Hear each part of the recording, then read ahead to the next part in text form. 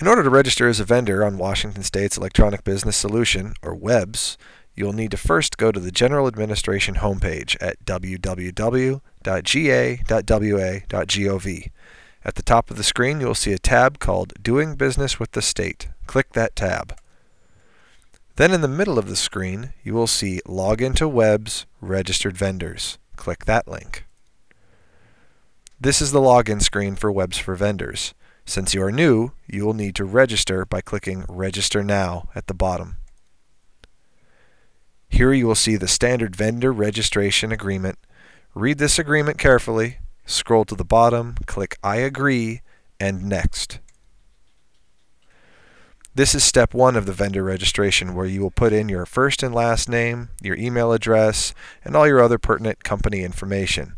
After you are done filling all these fields out, you will scroll to the bottom of the screen and click Next.